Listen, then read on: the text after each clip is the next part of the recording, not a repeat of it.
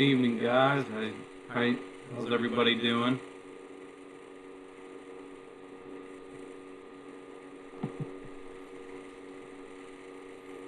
Gonna wait a few more moments. Can you guys hear me all right?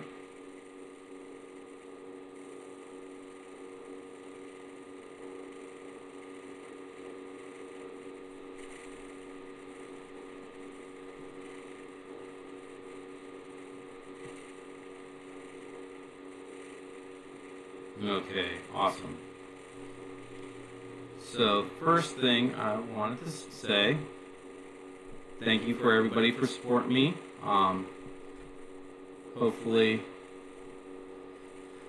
I don't have too many problems with this since it's my first live stream, and I kind of don't know what I'm doing with it.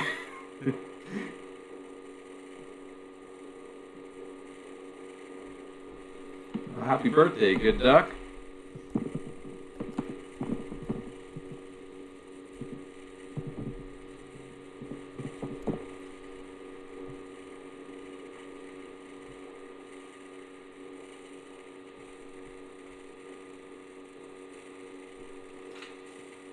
So basically, I want to know what you guys would like to learn from me. I mean, I'm certainly not the foremost expert when it comes to YouTubing. I've only been doing this for 6 months, but I do apply things that I've learned and try to make a good go at it anyway. So what I would like to do is maybe see a few of you guys that have channels of your own, maybe check out your channels, give you a little bit of advice of what I have, if that's alright with you guys.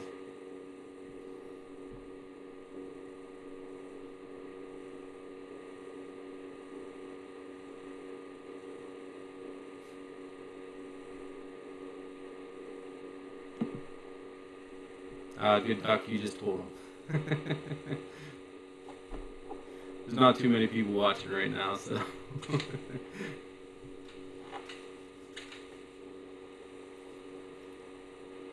So first and foremost, I want to talk about equipment.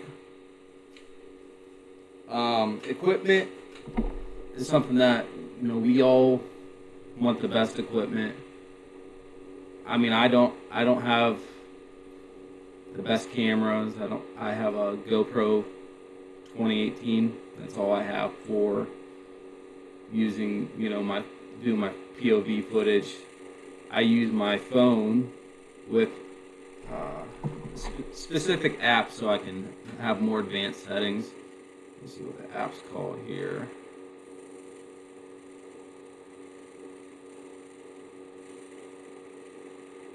It's called Filmic Pro. I'll hold it up to the camera here, see.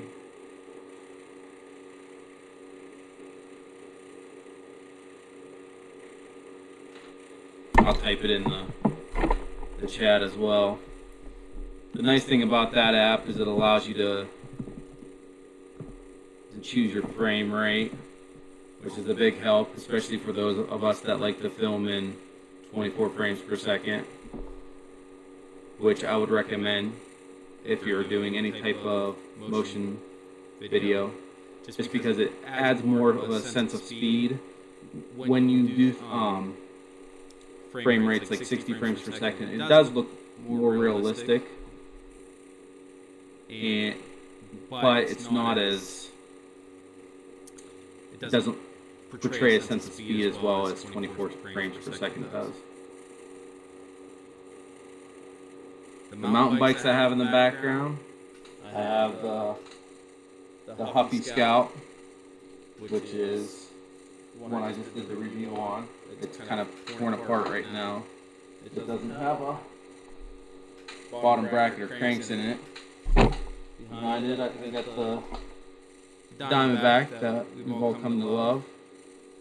And behind that is the Specialized rock hopper, which I started this whole thing on. And then my two kids' bikes. I'll switch the camera and show you theirs.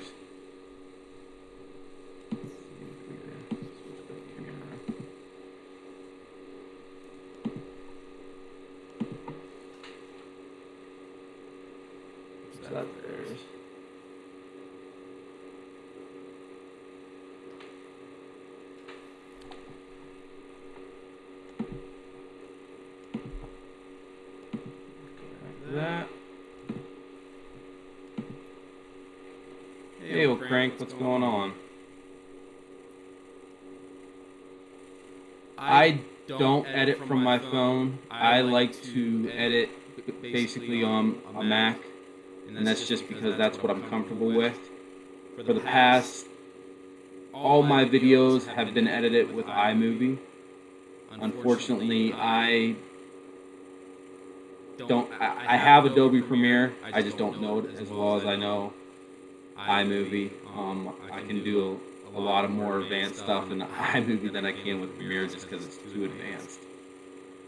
But most of my editing will be done with that. Now I'm waiting on my new editing machine because something happened with my old one. So my new ones should be arriving in the next few days. So it should be a lot nicer machine. It actually has Final Cut on it, so I'm going to be learning that. And Final Cut's not too much of a jump from iMovie. It just makes it a little bit easier. Yeah, I tried the Wondershare, the trial of it. It's a little... my problem is, with me, is I stick with what I'm comfortable with. I've tried, what's the other one? I can't think of it right now. There's a free one out there. I can't think of the name, but I used that as well, and it just didn't. There's just too much to learn in it. And let me check out some of the message here. Hey Sam, Zen Master, what's going on? Drew Cannon, I do watch Kev Central. I am a big fan of his. That's kind of what led me to the Walmart mountain bikes. I've always had a place in, yeah, Da Vinci Resolve, whoever's old crank. Thank you. In Trail Evolution, I still need to send you out some stickers. I'm terrible. I still need to send Robert with Biker his shirt and hat. I'm just terrible at going to the post office and sending stuff out. And I know who Fabio Wimber is. I don't know him personally. I wish I knew him personally. That would be awesome.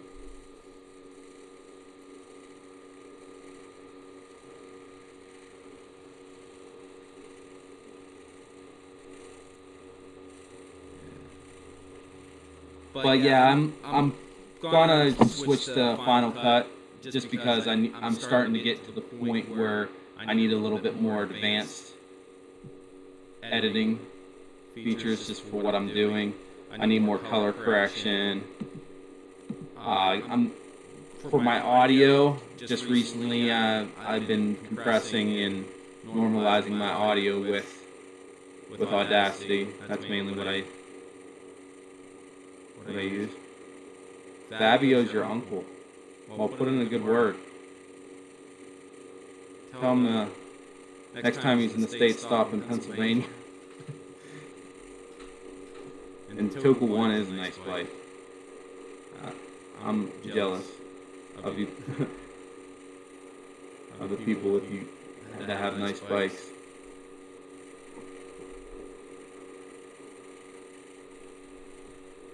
So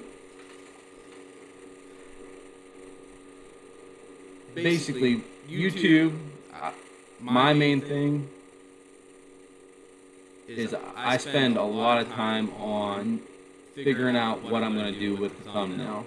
You got to think of it, you know, to rise above the noise of everybody else in YouTube. You got one chance, and your thumbnail's it. So you got to learn how to use any sort of photo editing software. I've used, right now I'm using Photoshop, but I've used GIMP in the past. I tried to use GIMP the other day when I was having troubles with my machine, and it just wasn't working out for me.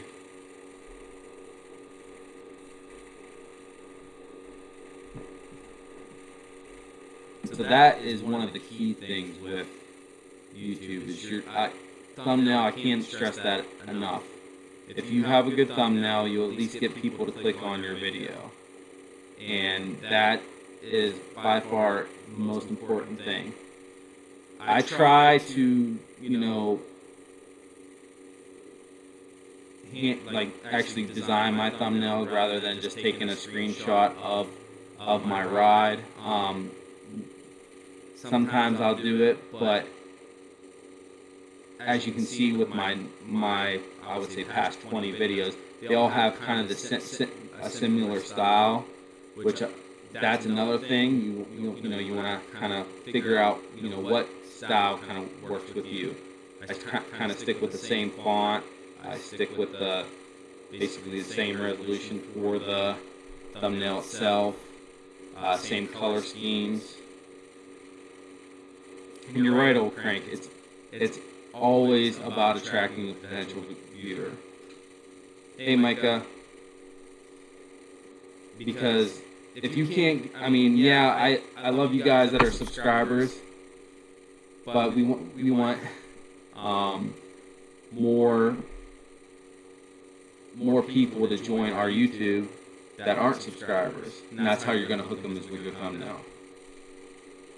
Good Duck, I think I'm 37. I always have trouble with this.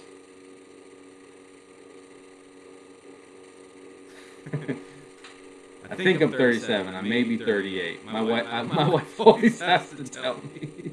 I always forget. I just had a birthday at the beginning of March.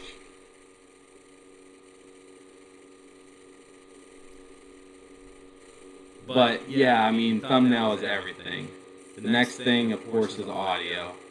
I've had problems with audio. Usually, lately I've been using voiceover, mainly because the gimbal that I use puts a lot of gimbal noise in my first-person videos. So that caused, I mean, I've tried to mask over it sometimes, but it's been a fight that I've been continuing to fight. And speaking of gimbal, I don't use an Evo gimbal. I'm not spending $200 on a gimbal. That might break. As much as I want a Hero 7, I just can't afford one. But the gimbal I use is actually a smartphone gimbal, and I basically kind of use a handlebar mount to mount it on my chest, which is kind of a...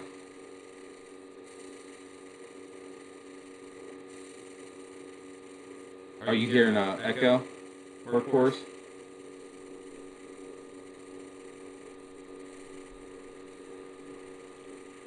Because I may have to mute my internal mic here.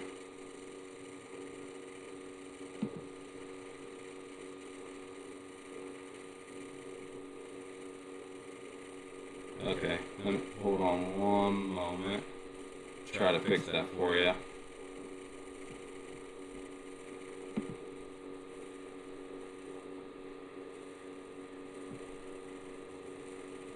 Let's see if we can fix that.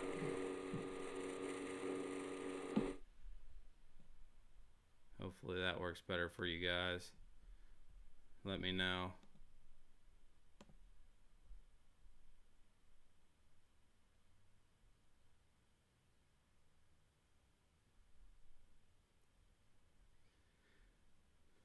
Awesome. Sorry about that. I'm still learning the OBS software.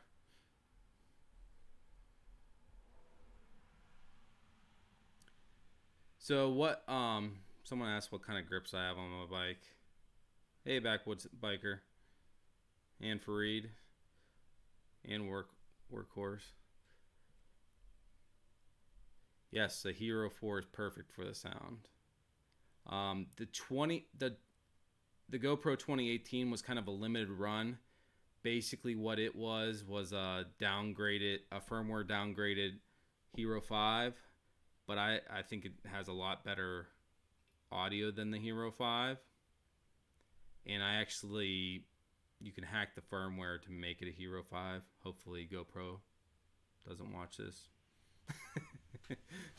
But I'm actually using that for all my first person shots. I also use that for some of my third person shots, but like I was saying, I use the phone for most of the third person shots with the Seth's bike hack, using your tool as a stand for your phone.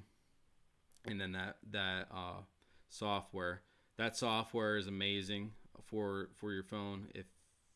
If you don't have it, I recommend you get it. I bought it a long time ago before I had a YouTube glimmer in my mind, and I don't even remember how much it cost. It might have been $10, but it's definitely worth it because you can change the color, resolution, whatever you want. And I usually match it with my GoPro settings and try. I mean, and it does a really good job of filming and everything. My bike check video was all filmed with that app. So if you guys want to see how that looks, just a full video of that, that's the video of mine that you want to check out. And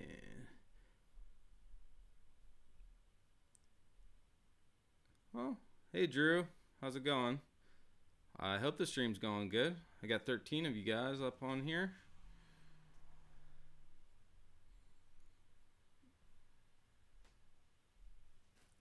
But anyway, back to the grips. On this bike, it still has its stock Walmart grips. On the Diamondback has some cheapo Amazon grips that were like $5 or $10. Any big rides lanes all planned? I hope so. I'm in talks with a few people, a few other YouTubers. We'll see what happens with that. You may see something, you may not. I hope I get in touch with a few more of them. My favorite mountain biking channel. That's a rough one.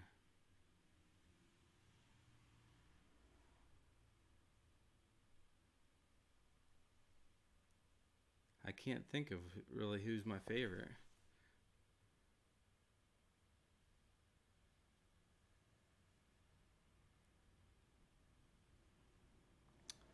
I would probably have to say either... Oh man, there's just so many.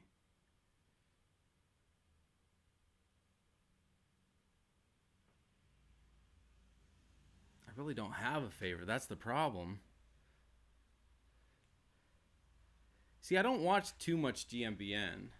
I like the channel, but I don't watch it as much as I should.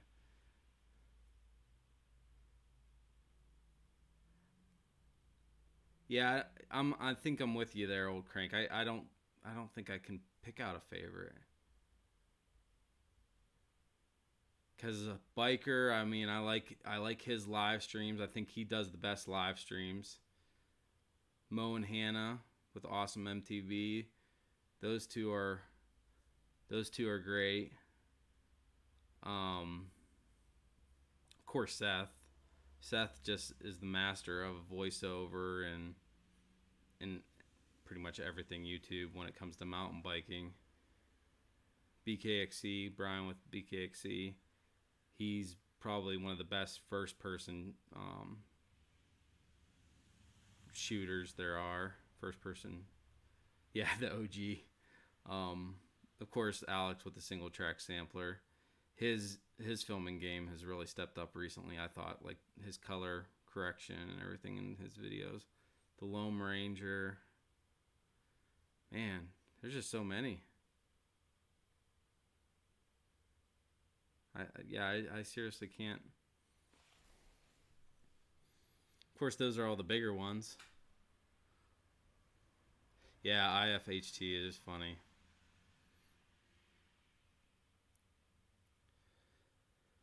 Well, that's a good question, Backwoods. See, I have a family, so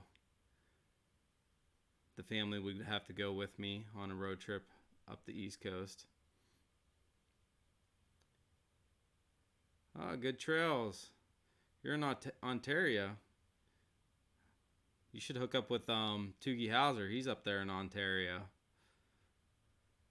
He's another good channel if you haven't followed him. He's right at around the 2,000 subscriber mark. So Blazins asks, how did I get so many subscribers? Well, that's an interesting story. So when I first started this thing, my main thing was to lose weight. And that's been very good. I'm down, I think, 82 pounds right now. But the key thing with YouTube, besides the trailer, besides the thumbnail, is your trailer. So in your trailer, you want to explain basically what you're doing on YouTube, why you're doing it, and what makes you different than all the other people on YouTube that are in your same niche. So, okay, you want to be a mountain bike YouTuber. Okay, that's our main niche. Well, I take it one step further where, okay, I'm losing weight as well. And then I take it another step further. Well, here's a guy that he basically lost his whole family. You know, worked hard, got remarried, has kids, and then, you know, tries to come from behind and make his life more positive. So that helped, but then I basically saw another YouTube video. If you guys, there's a few basically YouTube creators that basically just tell you on how to market yourself on YouTube and how to, you know, make your videos better. One of them is, I'm trying to think of his name, Nick Nimmin. He is basically just videos on how to, you know, make your videos better and everything. So on one of his videos, he mentioned how another creator used Google Ads to target, you know, viewers. So I looked into it. I signed up for Google Ads and started looking through it. And as I'm looking through it, of course, Google trying to get you hooked in says, oh, well, if you spend $50, you know, we'll give you $100, you know, free advertising. So I was like, oh, what the heck? Might as well try it out. So the way Google Ads works is it's the only time you really pay is when someone watches your ad fully. And unfortunately, I had a very successful ad. I know probably some of you have seen it when it was on. I know Sam, the Mountain Bike Zen Master, he saw it because I saw him comment on it a long time ago, and he asked me how I did it. Hey, Z Dirt Life, how you healing? But it just, you know, I figured, hey, I'll do $1 a day. So I did $1 a day, and it was that first day. I think I picked up, you know, 15 subscribers. Now I think at that time I was right around the 50 or 60 subscriber area mark. And then I just started growing from there. So I said, hey, what the heck? I'll do $10 a day. You know, Google's giving me, you know, $100 free. Might as well try it out. And I'll actually bring up my dashboard here in YouTube, and you guys can see that. Oh, thanks, Google.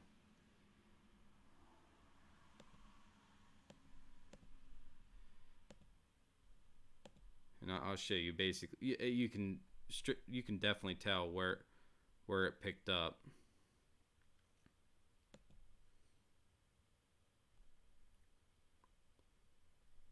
Going to my analytics here. And that's another thing. If you guys aren't living in your analytics, if you want to do this and be a little bit more successful at it, you need to live in your analytics. Because that is the lifeblood of YouTube.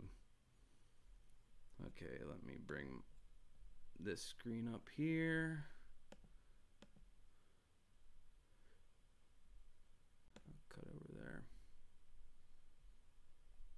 We'll go with the other. Okay.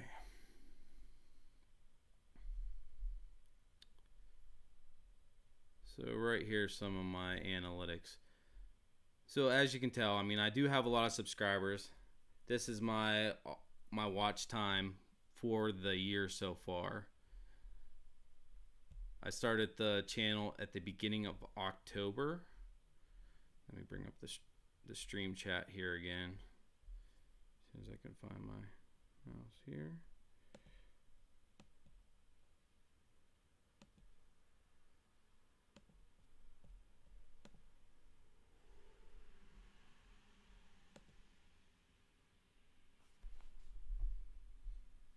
Okay, so basically right around, yeah, it was right around December, the middle of December, that I said, hey, might as well try it out, just raising. And that's when, well, that's when Google gave me the free $50 or $100 credit. So I said, might as well try it there. And then that's when it started growing like crazy. I think that first day I gained 50, 60 subscribers.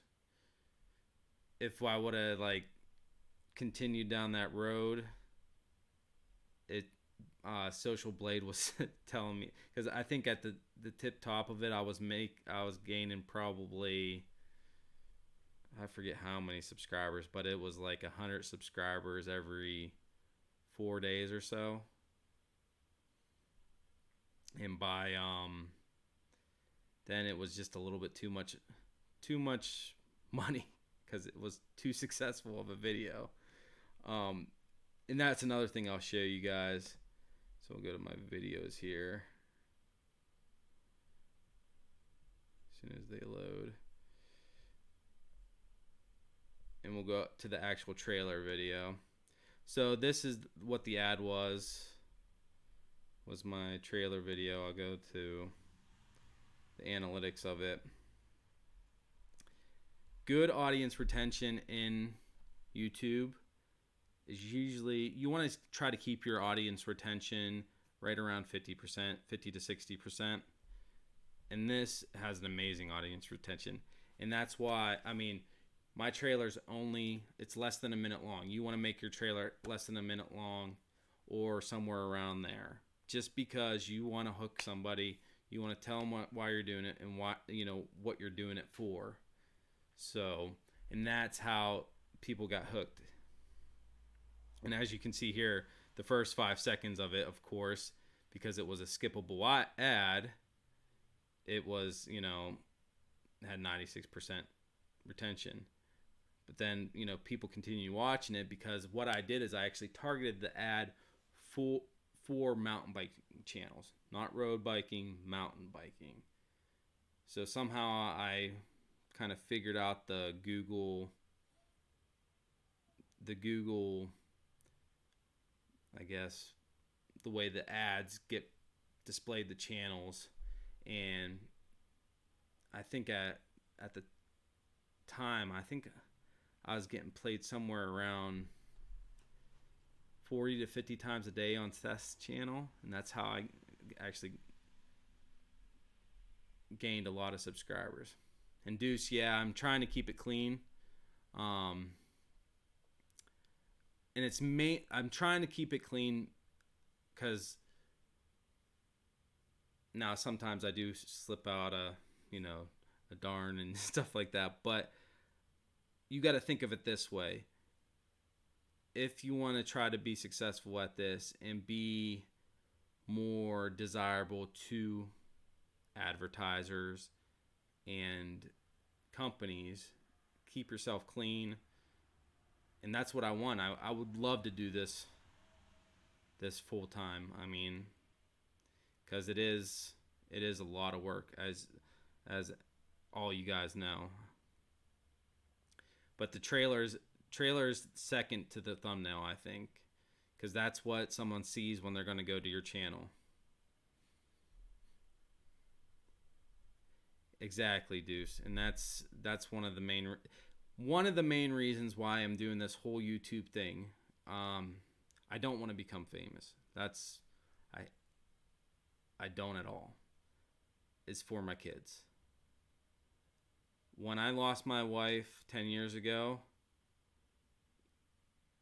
there really isn't much of her left in, you know, the digital age that I can go back and say, hey, you know, this was her. But this, I mean, it's probably always going to be out there. So my kids can go back when, you know, 70 years from now and see, hey, this is what, you know, your grandfather was doing way back when. And I mean, I'm hoping that's available to them, because it's kind of chronicling my journey to try to get healthy.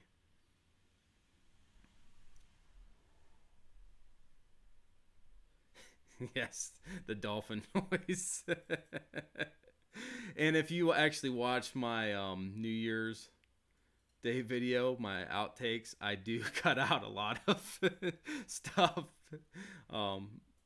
That was probably one of my more extreme videos when it came to language, just because I am terrible at speaking. That I have a stutter and everything, so I try to you know, do my best to keep it real and everything. So any of you guys want to do like a channel review, and like I can check out your channel? Hey Henry, how's it going? No worries about being late.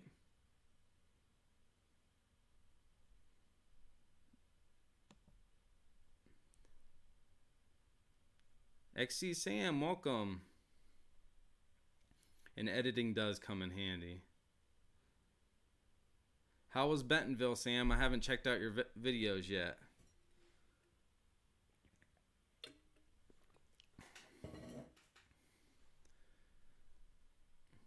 Now, all you guys, I basically try to subscribe to all you guys. I mean, I like seeing what all you are doing, but as you know, there's so many of us. It's hard to keep track on, you know, what everyone's doing. And that's another thing, you know, if someone comments on your video and actually makes, you know, a heartfelt comment, I try to respond to everybody. My wife knows, you know, I'm sitting like the first 24, 48 hours after I release a video, I'm, you know, sitting there on my phone as much as she hates it, you know, responding to people, because you got to think of it this way. These people are taking time out of their lives to watch your video. And yeah, we're not, basically not getting paid anything for it. But they're taking valuable time to actually watch you. And especially if they're I mean, you don't know if they're watching the whole thing, but they're taking their time anyway to watch you and see what you're doing. But I try to always reply to everybody.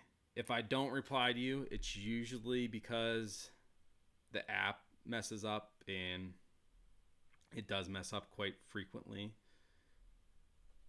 So I try to go through and go check out my videos a few days after they're released, especially if it's a more popular one, and then answer what you have to say. Drew Enthuse.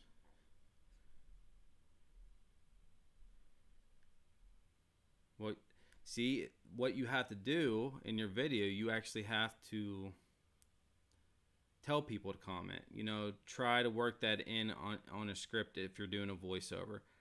Lately, I've been doing a lot of voiceovers because of the audio issues I was explaining earlier. But it also gives me the chance to write out a script. You know, I usually most of my scripts are, you know, 2, 3, almost 3 pages long sometimes. And I don't follow it exactly. I try to, just because of my stutter and everything. But even then, I mean, I'm usually... Good Trails, it is my first live stream, by the way. But I usually try to, you know, follow the script, most of what it says and everything, because if I get off topic, I you know, I can go on a tangent sometimes.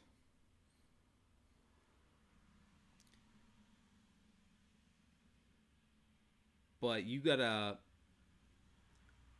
basically, when you're first doing your video, most time people are only gonna watch the first half of the video. Then, so in that first half, try to do, that's why in a lot of my newer videos, you'll see a little pop-up that says, or, you know, that has the subscribe, and then, hey, leave a comment, you know, what you think of the Huffy, or what you think of this. Do that in the first, I would say, 2 minutes of your video. And that's your call to action for people to actually write in your video. Because you want actually, yeah, and you're right, Deuce. Writing is the part of the toughest part of this. If I wish I could write better, and I'm sure my English teacher, Mrs. Lenhart, would be cussing me out with the way I'm writing, but I think I do a halfway decent job with my storytelling. And that's another thing. You want to actually tell a story. You know, you just don't want to go out there and say, hey, this is Bentonville. You know, no offense to you, Sam, because I haven't seen your Bentonville video yet. But try to make it a story. Like Seth is an amazing storyteller. He's awesome.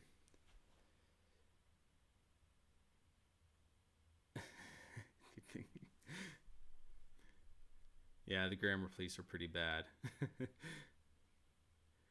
And Backwoods, I'm not. I actually have moderators. I'm gonna save that spot for a certain level of Patreons. No offense to you, but Jody is my first official Patreon. Thanks, Jody, for that, by the way.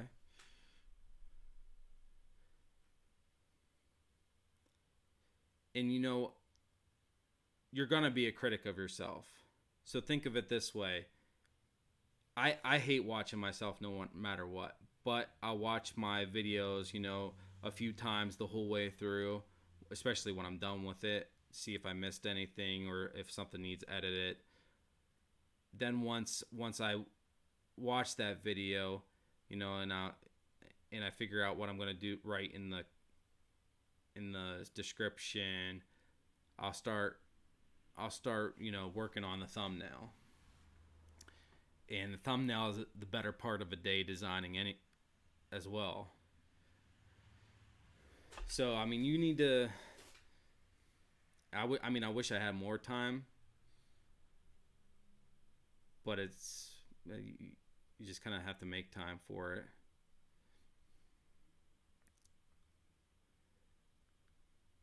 So... But yeah, you're gonna criticize yourself all the time. It's a hard thing to do. Old Crank, that is the hardest part for me. I know, hearing my voice.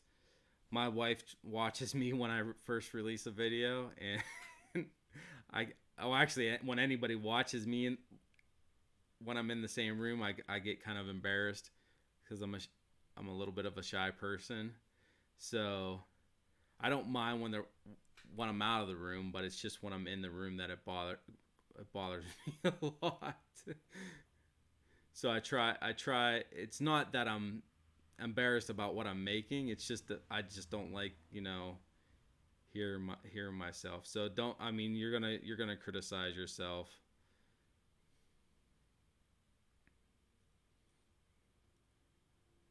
In backwoods, I am going single speed on the bike. The bike already has the single speed freewheel on it.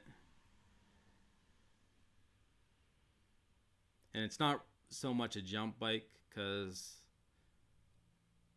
I don't really, I shouldn't say I don't trust it, because I do, because I think the frame is pretty sturdy. I'm just going to mainly use it as a pump track bike, because we have the one really nice pump track, and my city's talking about building another pump track here shortly.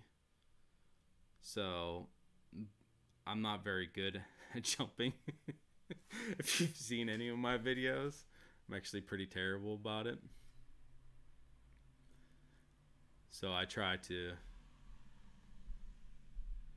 and you're right, pump tracks are an amazing workout. About 3 laps in a pump track and I'm dead.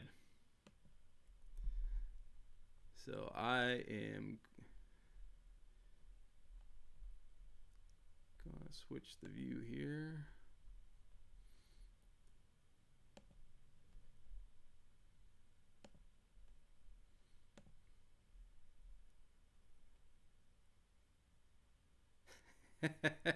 You're right. You're right, Dirt Life. It will probably bend before it goes. But you know what? At least I have fun doing it. I just, wanted to do something different. I mean, I know that's kind of Kev Central's thing of, doing videos on Walmart bikes and seeing if there's a good one out there. I just saw the geometry of this thing and I was, I just thought, wow, I don't have to spend a whole bunch on a dirt jumper, because dirt jumpers are expensive no matter if they're used or not. And then I sent it to the wifey and she said, sure, go for it. I always lose an inch off my bike when I sit on the Diamondback. My sag is like 50% because I'm a little heavy for it.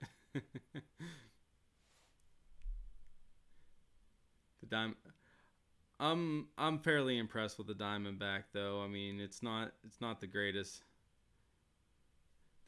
bike, but it certainly, does me well, and I like the wrap on it. Seems like people like the wrap on it.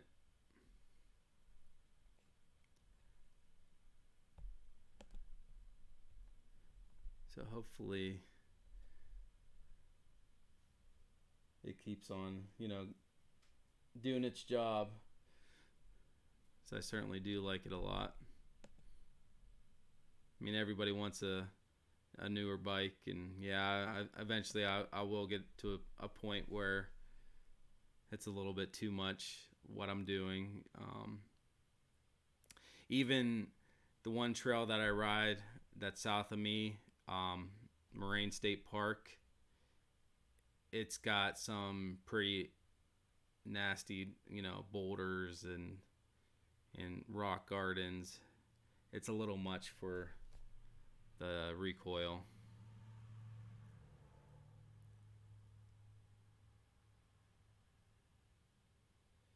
Yeah, I agree with you, AZ. It's way out of reach. I mean, and it's not even so much out of reach. When you're talking $1,500, I mean, that is a lot of money, especially when you have two kids that are, that you're putting in preschool, and you got full-time job and bills and everything else. That it's $1,500 is a lot of money. It's not that I don't have it, it's just that there's other priorities in life, as with everything. But you know, even with the Diamondback, I mean, I just do with it what I can. The wrap itself, I mean, I basically have a new looking bike, and every time I take it out, it gets complimented. It cost me, I think, what, $60. I mean, yeah, it was a crap ton of time, but in a lot of work just taking it all apart and then putting it back together. But it was a fun little project. I wish I had a little bit better video of it. I think the video would do a little bit better, but unfortunately it was so much time and I only have one GoPro. I only had the one camera angle, so.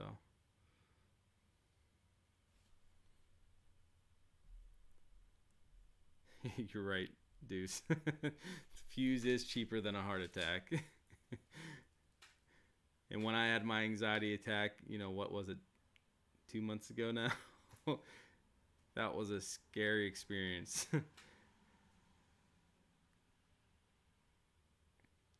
And the Fuse is a great bike. I mean, I like the Fuse. I mean, I've always been partial to Specialized for the longest time. I actually like the Roscoe is one of my favorites now. And of course, a lot of the boutique hardtails like the RSD Middle Child and Gorilla Gravities. I forget what their hardtail's called.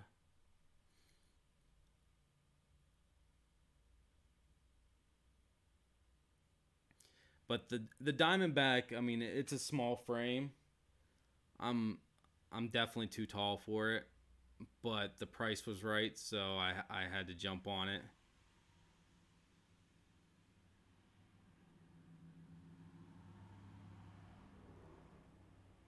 And yes, Henry, I would think about doing a cyclocross race. I would do horrible in it, but I definitely want to do it. And you're right, it is the pedal head. Thanks. The pedal head I love. Of course, I can't think of Cro-Mags hardtails now. But I like those ones too, of course, because they're chromo. And I'm a big fan of steel bikes. I love steel bikes with a passion. If you never rode a steel bike, it's amazing. My original one back here on the floor. This is my first bike shop bike, which will probably get a rebuild here eventually. The Schwinn Moab. It's a chromo frame. This was pre-Pacific Schwinn, so it's actually a good frame. Who knows? Maybe I'll make a gravel bike out of that. I'm just not a big fan of drop bars. Just too uncomfortable for me. And I don't know if they make, you know, wider drop bars. I actually never been on a good drop bar bike, so they might actually make wider drop bar bikes. Nice backwoods. I think they still make the Moab. There's like a Schwinn Signature series or something. And it actually looks halfway decent.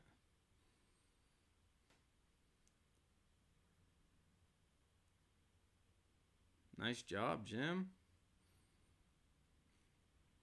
Yeah, I mean, there's not too many races in my area. I think there's some down near Pittsburgh. I'm basically right in between Pittsburgh and Cleveland. Like smack dab, dead in the middle. I would like to go up the Rays one day and check that out. I was hoping... I wish I knew when Bobo was up there. I would have went up there and... Cause it definitely looks like a fun place. And someone that commented on my video not too long ago actually works up there.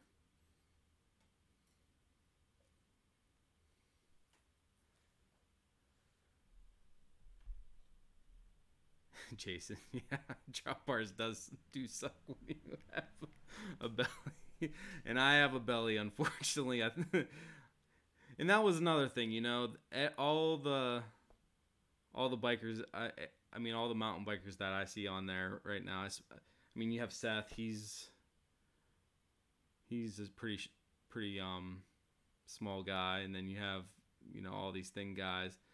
The only one that I really seen that kind of had the same body type as me was, you know, Robert with the biker channel, and he was a big inspiration for me to start my channel, because I say, hey, this guy's doing it, I might as well start doing it. And I always kind of wanted to do something on YouTube. I just never really figured out what I wanted to do. And then July of, yeah, you did ride with Seth. I know he definitely does. I can't believe I don't know how old Seth is, but I'm scared to shred like that. I'm scared of anything, you know, crazy. I mean, my jump line at my local park scares the crap out of me.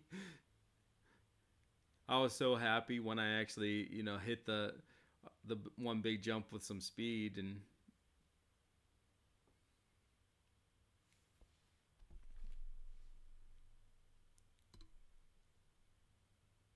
but yeah, I mean, it was June of last year that I started on my weight loss journey. Now that was actually before I even started thinking about doing some mountain biking.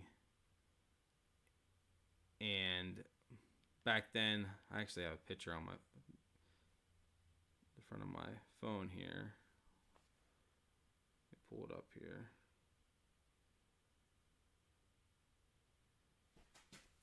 I don't know if it will show up on the camera or not. There might be too much glare off the light here. But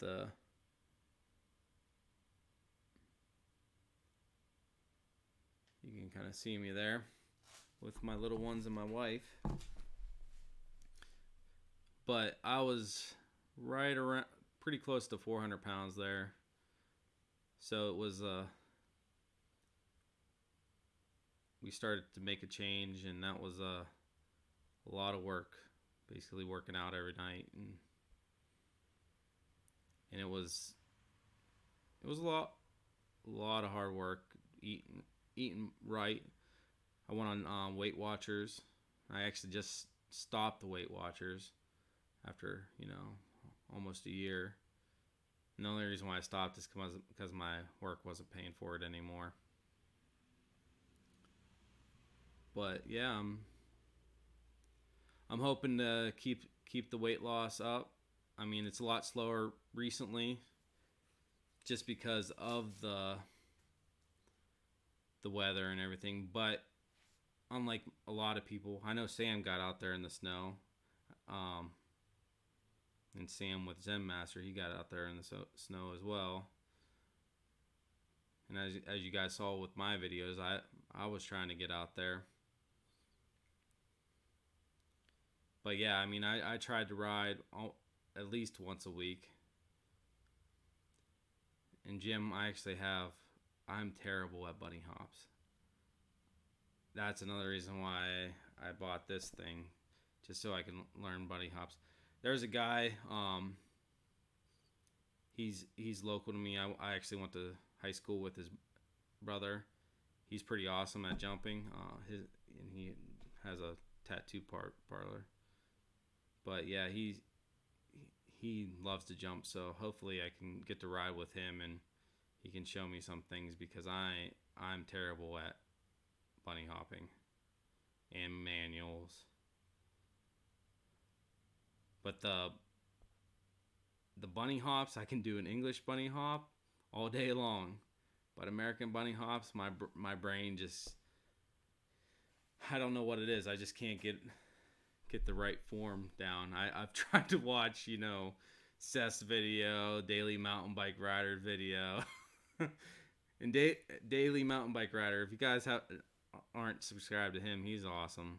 I mean, he's one of my favorite guys to watch. Just because he's more of a clean person too to listen to on YouTube, and he seems to be growing pretty fast. Of course, he's kind of always on with Paul the Punter as well, so he's another one I like. But yeah, I hope to. Yeah, Ken, I'm actually trying to. I've been trying to tape myself, doing bunny hops, but every time I set up the camera, I kept falling over, and I actually haven't done it since Seth's video of the multi-tool hack. That's been kind of life-changing with my third-person shots. Oh, the strength's not the problem. I definitely have strength. It's just my brain can't just get over the motion. That's the biggest problem.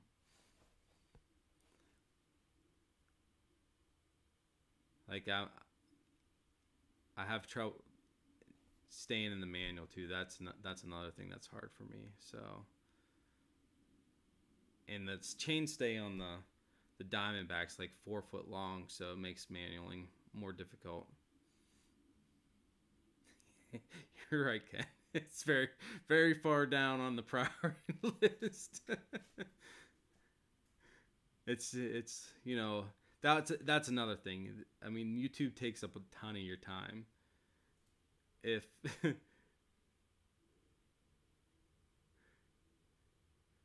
mean, it takes up probably not as much time lately, just because I've had a lot more family stuff going on lately.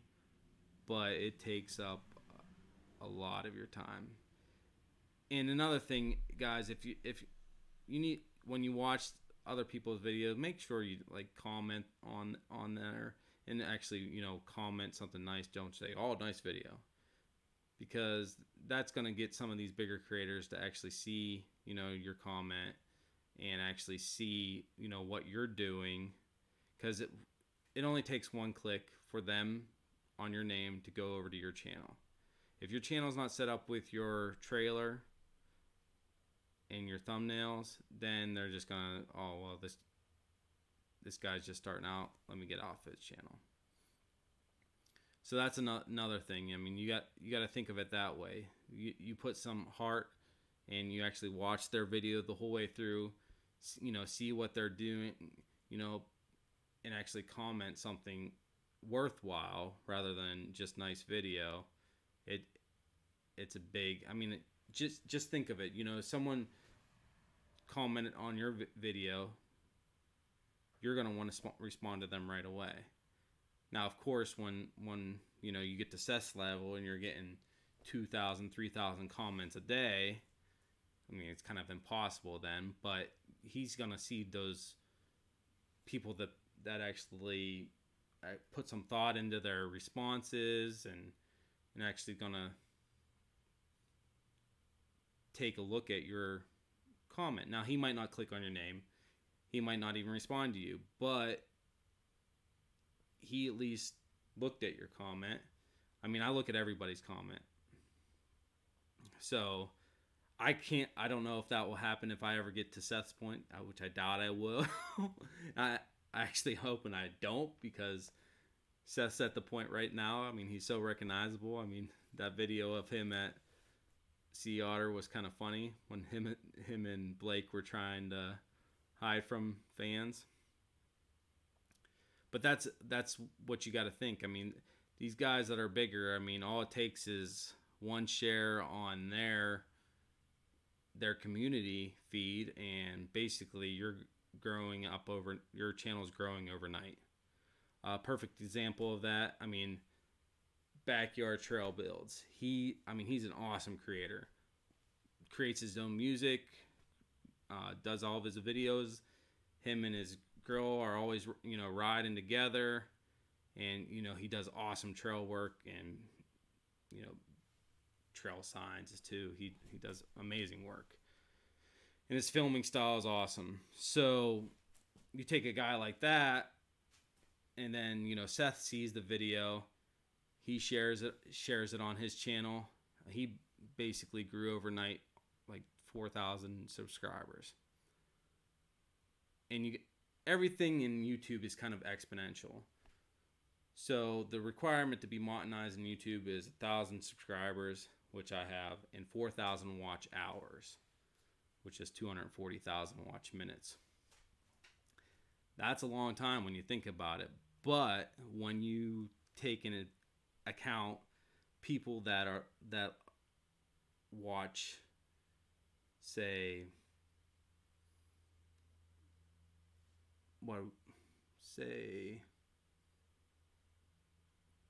take 6,000 people watch just 2 minutes of your video. I mean, that's 12,000 minutes right there. And it's all exponential when you think about it. I mean, when I hit 1,000, I'm probably, usually the first day, I'm getting right around 100 to 200 views. And views are not what matters in YouTube. Watch time and click-through rate is everything. So that is another thing. Views do not matter. Watch time and click-through rate. If you want to have a successful video on YouTube, watch time and click-through rate. If you have a high viewer retention and then a high click-through rate, YouTube's going to push your video more. Simple as that. Doesn't matter if you're a small creator. Doesn't matter if you're a big creator. Those are the two key things. Views do not matter. You could have 1 million views on a video, but if you're only having a second of watch time, YouTube's not going to push that. Click-through rate. Oh, let me show you something, Ken. Since you are a fellow creator too. Let me switch my camera here. So what I was talking about with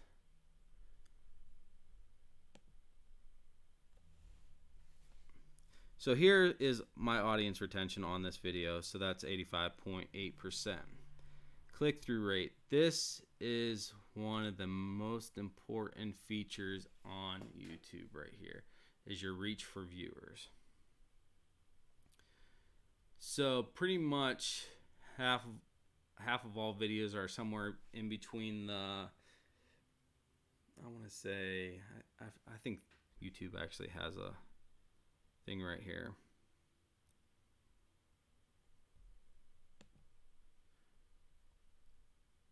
Let me pull up the help there.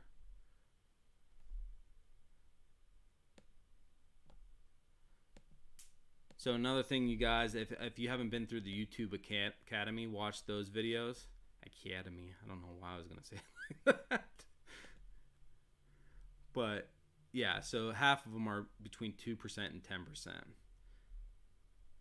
So this one is in that half. So impressions, this is one of your more important areas of one of your videos. So impressions are actually the thumbnail being showed to your viewers. So that can be on a watch page when it's on the side here. I don't know how my camera is, but it could be on the watch page. So you're watching the video here. All the other videos are here. If your video shows up in that list, that's an impression. So that's what counts towards this metric. So when someone sees your impression, that's going to show up on here. Now, when they click on it, that's a click-through rate. So my click-through rate is 7% on this videos. So it's going to tell them my views from impressions. So that's 283. My average view duration is 40 seconds out of a 58-second video.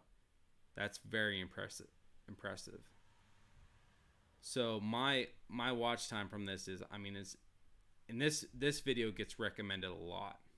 Now, a lot of people don't have their trailer as a public video. I said I might as well leave it as a public video. Didn't really care too much about that. And that's really up to you if you want to do that or not. Now let's take the newest video of the Huffy. Usually videos in the 1 to 2 week, like when they're 1 to 2 weeks old, are gonna have a higher click-through rate because they're a new video. New videos attract more viewers. YouTube's always gonna push new content to its viewers because viewers want new content. I mean, think of it like, you know, a TV show. You always want the new episode. And that's how you're gonna hook new people as well. You hook the new people, they're gonna click on your new video, say they like it. Then that's when you hook them, they're gonna watch your old videos. That's when you start to build up your watch time. So we're gonna look at the Huffy Scout review here. Let's go to analytics on that. So this one has been doing pretty good. I mean, it has a pretty good watch time, 54.9%. As you can see, the real-time activity, 70 views in the past 48 hours. This was one of my most disliked videos, by the way. I guess you guys don't like the Walmart bikes. Or you just don't like me. So this one has a 14.2% click-through rate, which is high, even for a video that's just been released. Out of the 2.3 thousand impressions it has 1.5 thousand minutes of watch time. So it's pretty decent. This is one of my more successful videos. And thanks, YouTube. Go away. I'm trying to do live stream. Thanks a lot for that one. And now my start menu is bugging you guys. Thanks. Wonderful. The joys of live YouTubing.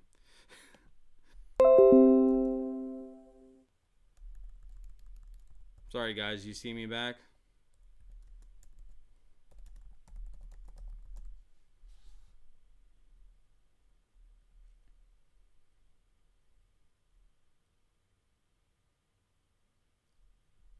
Not sure what happened there. But anyway, so let me go look at the whole channel as a whole.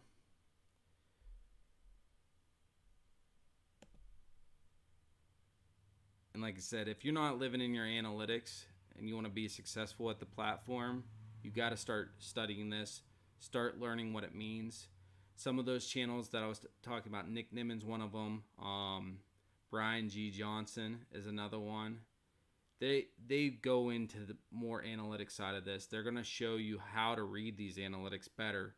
And when you read them better, and you apply basically what they're saying, you're going to, you know, do your video better. And the key thing is you also want to see where people are dropping off. So, and let me go back to videos real quick. We'll actually, like this take care of your trail video. I don't want to be too long-winded on this because I only really did want to do this an hour, but now I'm starting to get into the nitty-gritty. Let me go back to analytics here. So with your audience retention, if you go to see more, it's going to show you like where your, you know, viewers are dropping off. So this video was all right. I mean, it wasn't one of my most favorited videos, but oh well, you're going to have that. But say if you do have a dip, like an extreme dip, you can go to that point in the video and see that and see what you did in that video that's going to cause your viewers to skip it off of it. And that's, I mean, this feature here is so important for what you're going to do on YouTube. Now, I've said it before, I'm not a foremost expert on this, but this is what I studied to try to make my videos better for you guys. Because I see when you guys don't like something, and I try to make it better. Just like my riding, you know, I look at something and, you know, say, hey, what can I do to make this better for this video? Sometimes it works, sometimes it doesn't. With the Huffy, it worked, even though it was my most hated video. You know, it's one of my more successful videos, but reviews get views. So I imagine a lot of those views are from people that aren't subscribed. Let's go to one of my first videos. We can go there if I can figure out how to do this.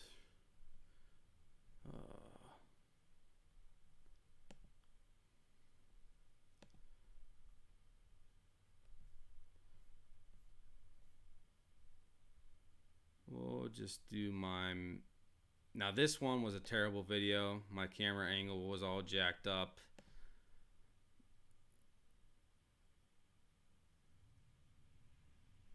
So it only has a 30.5%.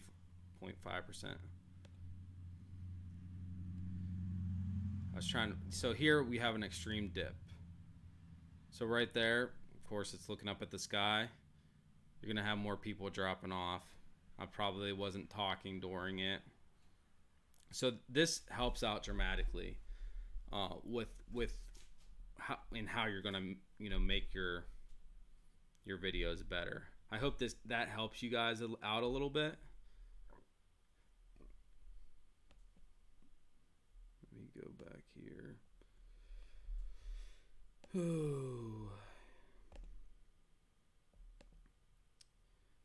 We'll go back to the whole the channel as a whole, because I was getting into that topic a little bit.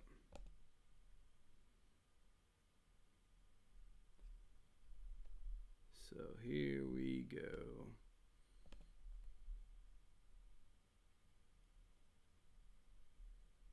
Good night, Sam. Sorry. Yeah, early videos are always going to be terrible, no matter what what you do. So have a good night, Henry. I'm not going to be too much longer anyway, so appreciate you guys stopping by and checking it out. So we will go for, let me change this here, last year. So my analytics for the last year, you can see what my top videos. Of course, it was the introduction video, like I was telling you, that's my trailer video, and that's the one that was being displayed to pretty much everybody. So from Google Ads. The vinyl wrapping the bike frame, I knew that one. That was one of my first video ideas, and I kind of kept that under wraps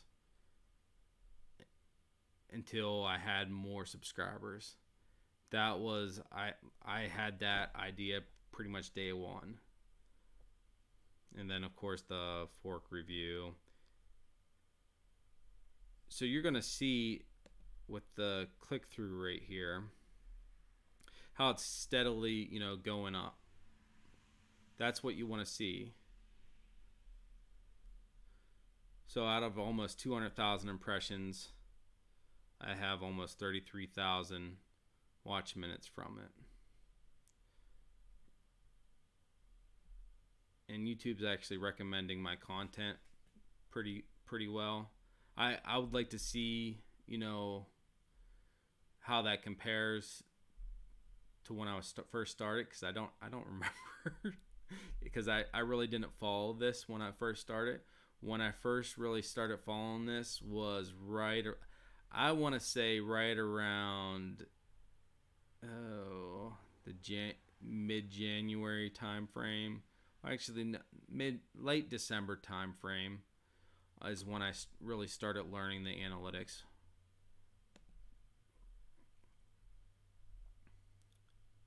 The average view duration of my videos is kind of short right now for over the year, because YouTube was pushing that minute long video. So it is going to be, my my average view duration is probably a lot worse than you guys, because you guys probably have a lot longer videos. And that's another thing. When I try to do 10, 15-minute videos like Seth, like Alex, but they have the viewership to stay and watch those videos. When I realized that, and people were dropping off at around that 6 to 8 minute mark, I started shortening up my videos to around 5 minutes. So you'll notice my past, I forget how many videos, but my more recent videos try to stay under the 10-minute mark. And that's all because when you're newer, people are going to mainly watch your videos that are shorter. So that way they can get on to the next person. And when you have shorter videos, people are more likely to stay on your channel to watch more videos, especially if they like you. And hopefully you guys like me. That's what I'm hoping anyway.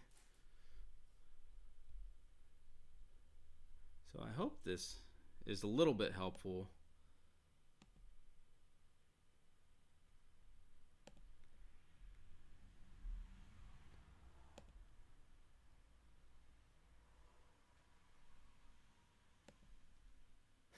Your ADD doesn't allow you to finish those videos. I'm going to go back and read the comments because I was looking at the other screens.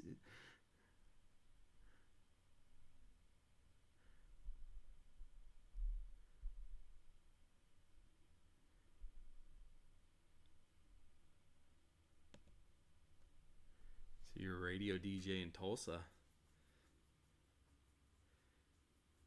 Yeah, yeah, like Bike Trails and Greenways says, I mean, shorter videos are the way to go.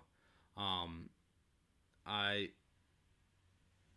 really am going to try to stick to that format.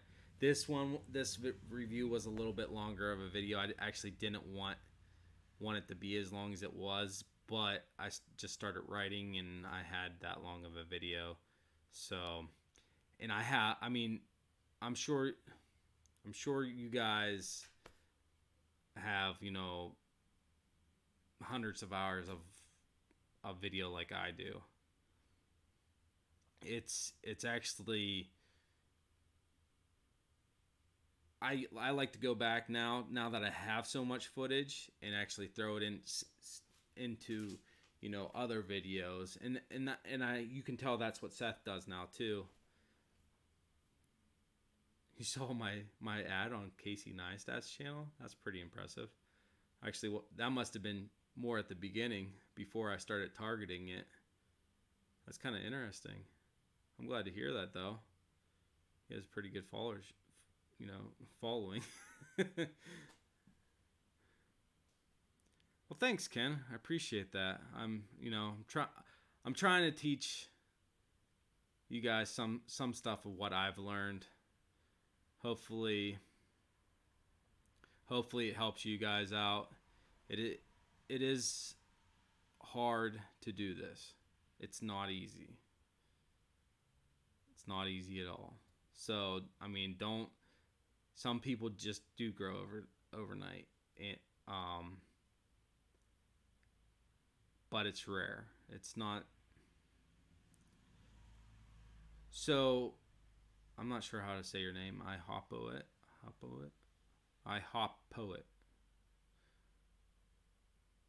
YouTube charges when your ad is basically viewed the whole way through. So if someone usually clicks off your ad, they don't charge you. But when I started targeting mountain biking videos, I don't know if I want to see if my Google Ads, because my Google Ads account is still open. I can probably show you. I'll just do 10 more minutes and then we'll call it a night. Let me get logged into Google Ads here.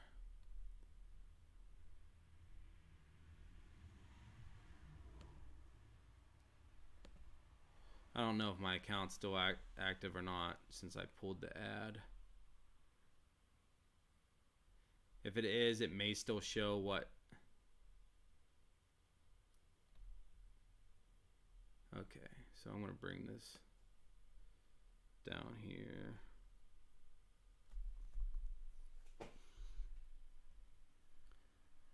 Now, hopefully you guys see that.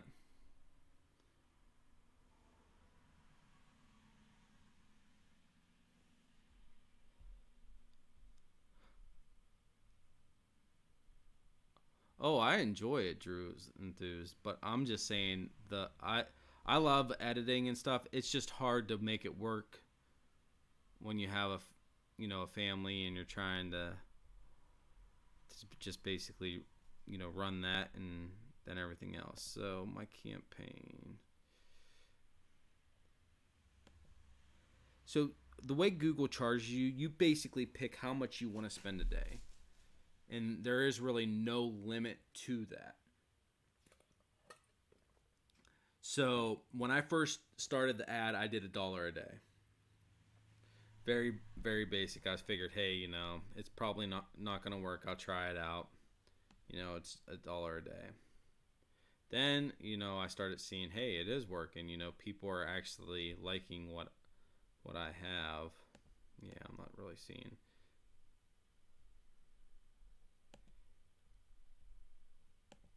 There's a whole, basically it would show you like when it shows you when your ad played and how many impressions it got, as you can see here, your demographics.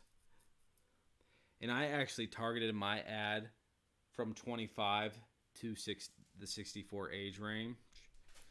I tried to stay out of that 18 to 24 age range just because I know those kids are going to be more into the jumping, the dirt jumping lifestyle, basically everything that mountain bike companies want to see. But I kind of want to break the mold of what a mountain biker is. Not everybody can just go and do jumps and do everything else they want to do. That's just not the way people are. I mean, most of us are. So I kind of wanted to, let me see if, because it's not running, it might not show me it, but it showed me all the videos that my ad played on. And who knows, they might have changed the site since then.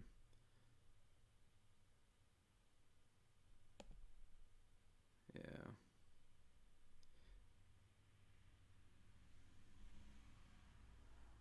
It's kind of boring, so I'm going to get off of that. And another thing that, before my time's up here, go get TubeBuddy for your Google Chrome.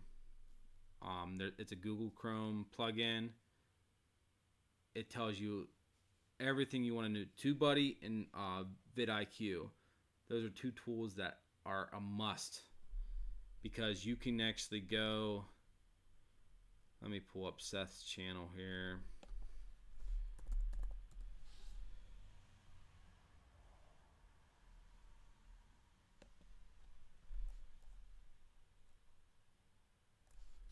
And we'll just pull up Crashing Dad here. Dr. Davis, telephone please. And of course, it's having me log in with my video. So vidIQ and TubeBuddy, they're both going to put these things. I'm not going to log into my vidIQ one, but it's going to tell you analytics of the channel itself, like if it was shared in Reddit, the tags. So tags aren't as important. At least I think they're not. But I've done a pretty good job of actually. I think the title is more important than the tags. Yeah, B is for Bill. Yeah, he's one of my favorite guys in the Goon Squad. I've been watching Goon Squad since the beginning, basically. I'm big in the cars too. vidIQ is another good one. vidIQ, it'll tell you like how many subscribers a day someone's getting. And as you can see here, like in the comments section, you can actually see how many subscribers each person has. So that, like, say if you didn't know who Paul the Punter was, you could see, hey man, he has 39,000 subscribers. I might need to check them out. And same way with, you know, Matt with Shut Up and Ride. You know, he has 2,900. Oh, I need to go check him out, which is another thing. If you haven't checked him out, he's hilarious. Basically talks to himself the entire time. But you can actually, that's a good idea how you can find more channels and see what they're doing. But I would always recommend, you know, come up with your own style. Don't try to copy somebody. I try not to copy somebody. You're always going to try to copy somebody though. So, but vidIQ is another good one. This is I've never signed in with vidIQ on this computer because, like I said, my editing computer's down. So that's why nothing's set up on this one. Why we were having a little bit of problems at first. But those are two great tools. And you're right, Little North Shredder. I'm glad you could join me. Hope your dinner was good.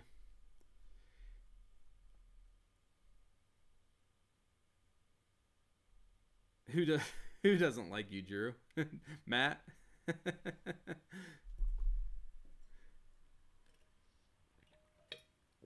I think Matt just has a dry sense of humor.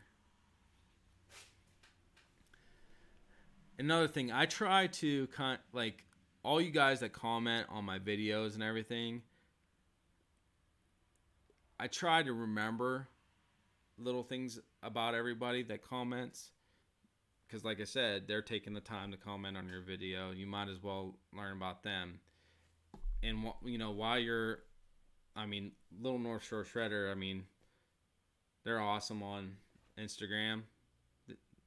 I suck at Instagram. I suck at Facebook too. So you gotta, you really do have to kind of grow your other social media, yeah, here we go with the stuttering. Social media avenues as well while you're doing the YouTube thing.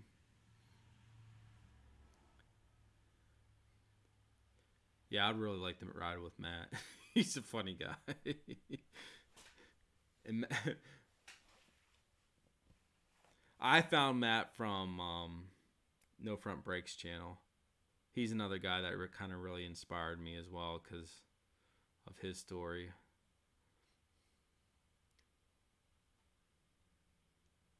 Thanks, Jim. I really try to. And like I try to kind of remember a little bit about each person. I'm terrible with names. Absolutely terrible with names for some reason. So I actually have a list. I know that sounds kind of psychotic, but I try to keep a list of people that comment stuff and try to remember things about them because, you know, it makes it a little bit more personable. I try Twitter. I really try hard with it, but it just doesn't work out. So, I mean, I'm going to start wrapping up here. Hopefully you guys found a little bit of interest in the stream. I know there was a few little hitches and stuff. Hopefully I'll do it again sometime. And what's Twitter? Basically everything I let Instagram post to my Twitter. I don't do anything with Instagram. It's not about my channel. Well, I'm glad you guys could join me. thanks so much. Hopefully the channel gets better, and you guys have a wonderful night. And remember, it's not about the lemons life gives you, it's about the lemonade that you make with it. Thanks.